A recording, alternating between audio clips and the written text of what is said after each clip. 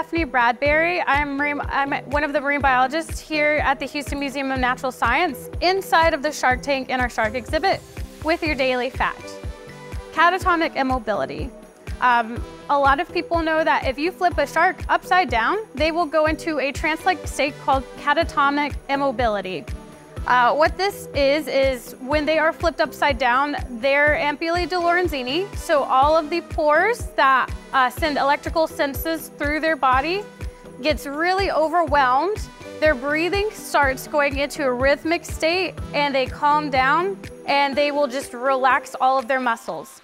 So when sharks or rays go into catatonic immobility, it is mostly done by humans. It doesn't happen too often in the wild naturally.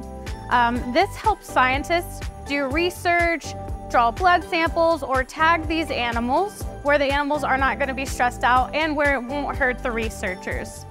It is said that once the animal gets out of that state, or once it is flipped back over, it only takes mere moments for the animal to go back to normal and swim away. Sharks are not the only ones that go through catatonic immobility either. Fish, amphibians, reptiles, and even birds can go into catatonic immobility. It's just more popular for sharks. Scientists don't really know the reason why they do this, but they have hypothesized that it is either a defense mechanism, because no predator is really going to hunt dead prey, or it is used for mating purposes.